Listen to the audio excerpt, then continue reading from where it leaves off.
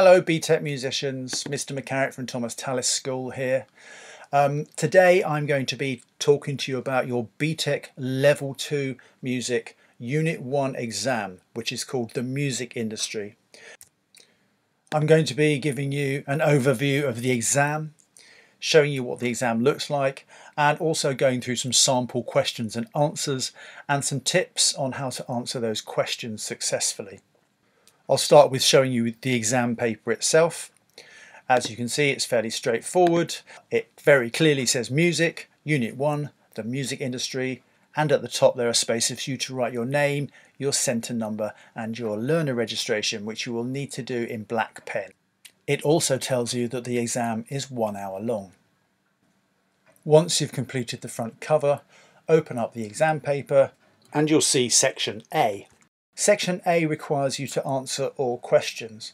Now do remember that you only have 60 minutes for this exam, so you must try not to spend too long on one question. Of course, give it some thought, but if you get stuck on a question, what I would suggest is that you do a little cross or a little circle or a dot beside that question and move on to the next one. Then once you've completed Section A, you can go back over the section. Anything that you've got a little mark against, you can try that question again, and this will save you time in the exam. So let's have a look at that first question. It's a multiple choice question, which is fairly straightforward. You just have to choose which answer corresponds to the question. So the question says, which of the following is the responsibility of a producer? So the first thing to think about is, what are the responsibilities of a producer? Well, a producer works in a recording studio, they work alongside musicians, they work alongside studio engineers, and they work alongside record labels. So they work with quite a lot of different people. So if we look at the different answers we have here, we've got A, identifying performance opportunities, B, liaising between creative partners, C, managing marketing materials, and D, managing publicity for events. So we know that a producer works with lots of different people in lots of different roles. So I think liaising between creative partners looks like the most obvious answer there. We can also see a blue arrow at the bottom of that question, and that points down to 1 mark. And in every question you will find that the marks are in brackets. So it might say 1 mark, or it might just say the number 2 or the number 4, and that tells you how many marks the question is worth and how many points you have to make in order to achieve full marks.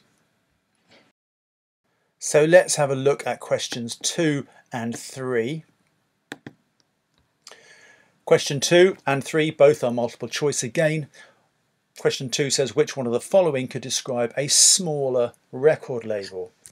So the question is quite specific. So if we look through the answers, we have A, broadcaster.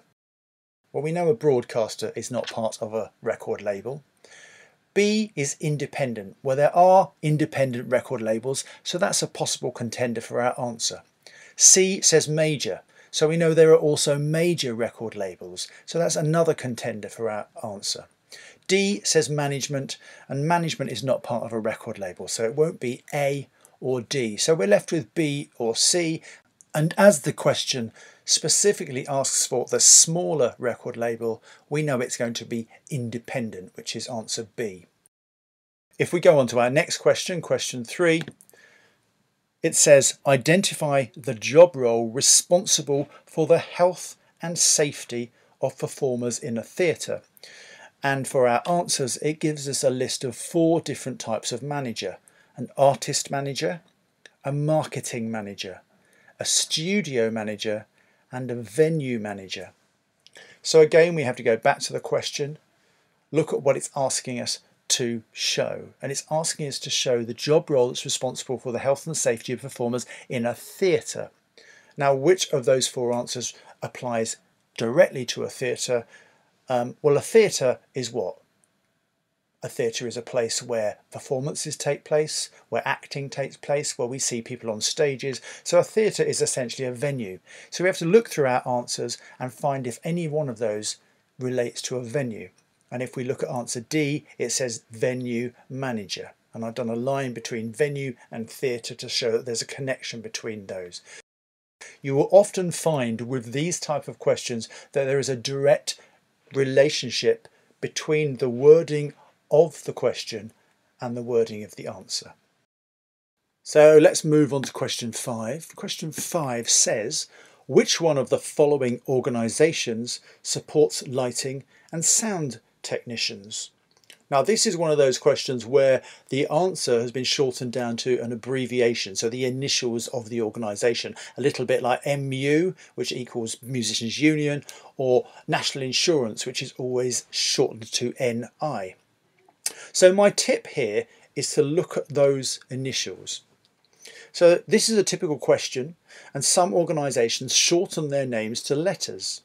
If you don't know the answer, try looking at the initials of the area of the industry the organisation is supporting. So in this case, L for lighting and S for sound. And then look at the answers to see which has both letters. So if we look over to the answers to see which one has an L and an S, we can clearly see that C has P-L-A-S-A. None of the others have an L and an S. And answer C is the Professional Lighting and Sound Association. So even if you don't really know the answer, you can have an educated guess by looking at those initials and seeing if those initials appear in the answer. So they were multiple choice questions. Let's now move on to a different type of question. If we look at question 9, it says artists sometimes give away promotional CDs. Identify 2 other products that an artist might give away for free to promote a performance. If we look at the bottom right, we'll see a blue arrow that points to the 2 marks. So this question is worth 2 marks, which means you have to make 2 points. You don't have to give any explanations to those points. You just have to make 2 fairly straightforward points of some products that an artist might give away for free. So I've highlighted the word free and I've highlighted the phrase promote a performance because that's what the question is asking us to do. So what might an artist give away for free?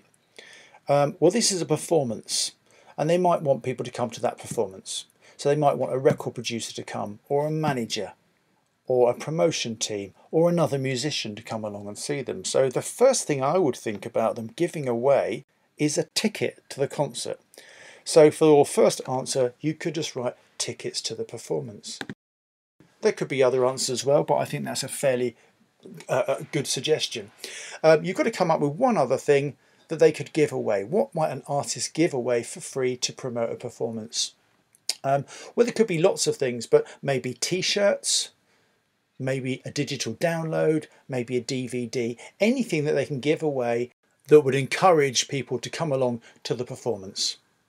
One thing you should be aware of is that your answers need to contrast each other. So there will be no point in saying answer 1 a t-shirt and answer 2 a hat, because they're both forms of merchandise and we're looking for 2 different items that could be given away for free. So that was a fairly straightforward 2-mark question where you had to make 2 points. The next question, question 11, says explain one reason why a venue needs a risk assessment. Now they're asking for one reason, but it's a 2-mark question. So to get both marks, you need to identify a reason and explain or expand upon that reason. So let's think of a reason why a venue might need a risk assessment. And that reason might be to make sure the venue is safe for the performers and the audience. The reason why that would be important is so that nothing poses a risk to the performers or the audience while they're inside the venue. So your answer to the question, explain one reason why a venue needs a risk assessment, might be to make sure the venue is safe for performers and audience so they are not at risk while in the venue. And that will get you both of those marks. Remember, you have to identify a reason and explain that reason.